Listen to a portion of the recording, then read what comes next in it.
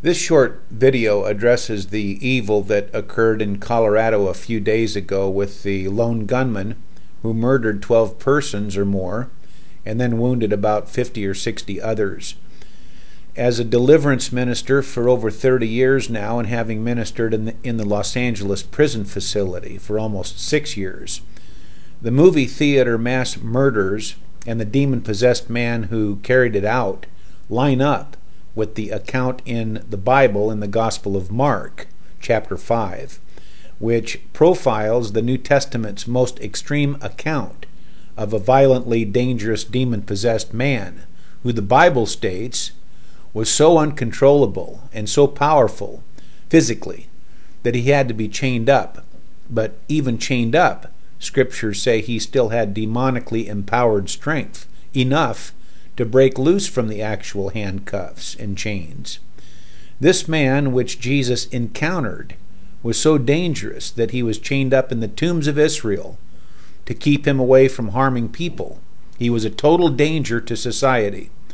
And just like the Colorado gunman, this demon-possessed man 2,000 years ago was, as I say, a societal problem to Israel and endangered lives. But Jesus' immediate response in encountering this demon-possessed man should be every man or woman of God's response to this kind of evil and this kind of terrorist type of out-of-control person who we might encounter. First, as Spirit-filled believers, we must be able to discern the enemy in front of us and not be ignorant of the schemes of the devil, as the Bible instructs. In fact, in Hebrews chapter 5, verse 14, requires that, quote, have your senses trained to discern good and evil. But lack of discernment today across America and in today's naive ministers is a major problem. Most ministers today have no clue about who's demon-possessed or not. This is proven in many ways, particularly in the fact as to how rare it is that we see any TV minister or so-called prophet casting demons out of people.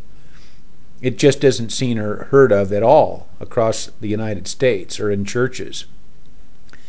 As a deliverance minister who's cast out demons from over 40 different persons, I can say that there are a lot of demonically influenced people today, a lot more than 2,000 years ago.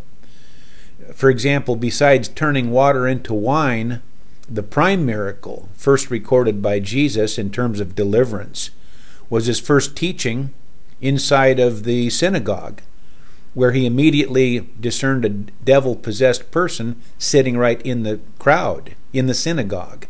You know, the devil does go to church. And Jesus cast the demons out of the man publicly, in front of everyone. And I do understand that all of this really sounds like foolishness to a lot of spiritually naive persons. But just like in Jesus' first encounter with demons in the synagogue, today there are many demons sitting in the church pews with even naive believers themselves and spiritually blind ministers themselves befriending that person instead of looking to administer deliverance to that person. That's pretty naive and blind spiritually. But again, it takes laser beam discernment to immediately look into a person's eyes and recognize the demons within that person. That's advanced discernment. Hebrews 5:14 at least instructs us to have the first level of discernment, to discern good and evil. As I said before, even that first level of discernment is almost non-existent across the United States and in ministers.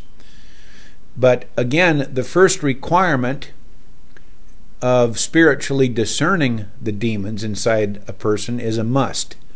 How can we defeat our enemy if we can't even recognize him? We have to recognize our enemy. Many other manifestations of demonic possession I've written out in detail at Heisnear.com and in the 2005 book I wrote entitled The Eyes Have It, meaning the eyes in your head. The eyes have it. And this is biblical insight into spiritual discernment with 22 chapters, including chapter 10, which has eye charts showing the 15 to 16 specific photos of eyes, which are most common in our society today, which signify demon possession. Although the book I've written is copyrighted with the Library of Congress, I have not published it yet, since the Spirit of God would have me share it with strictly born-again, Spirit-filled believers and ministers who are already prime and ready to hear and be trained in the area of deliverance ministry, versus me just throwing this information out to the worldly public who, without being born again and filled with God's power, has no power over the devil anyway. Again, this video is strictly an encourager to God's true born-again, Spirit-filled ministers as to the problem and the solution in our society today, and some, if not most, of these encounters with demon-possessed people. The word of encouragement I have is to thirsty believers to have your senses trained to discern good and evil, as Hebrews 5:14 instructs, and to be ready any moment for any and every demonic or evil manifestation in front of us, whether it's terrorists on an airline flight, or a demon-possessed gunman in a movie theater, or Columbine murderers on a school campus, or the recent news film clip showing a child predator, a demon-possessed, I can tell you, trying to abduct a young child. That was on the news recently. These are demon-possessed people, and or any other encounter that we might have with satanically empowered persons. Jesus' words for his true bona fide believers are true when encountering a one-on-one situation with demon-possessed persons. The Lord said in Luke chapter 10, verse 19, "Behold, I give you," meaning his born-again, Spirit-filled disciples, including today's born-again, Spirit-filled disciples who walk with the Lord, his ministers or believers. "Behold, I give you authority over all the power of the enemy, and no thing shall harm you." That's the Lord's own instruction and promise in the Gospel of Luke chapter 10, verse 19. I could share account after account of my experiences, and have written some of them out at the site. Many persons who still know me and are part of this ministry's networks today also are keen to my own ministry over the years, even current ministry. If you are a minister yourself, you can contact me by email. But in closing, the word from the Spirit of the Lord to the body of Christ and to his bona fide ministers in the USA is, from God's perspective, can you imagine having not just one deliverance minister, or several, like myself, able to spot the devil immediately and then cast him out right on the spot? But what if the Lord had thousands of his people in America ready like this?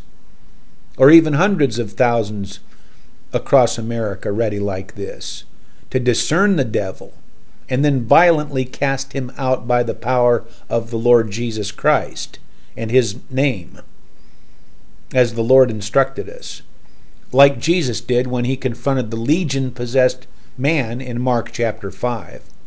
How much divine power would God's spiritual army of God's people have in America, who are fasted up, prayed up, and ready in season and out to explode an all-out spiritual and violent assault on any demon or crowd of demons who raise their ugly head in our midst?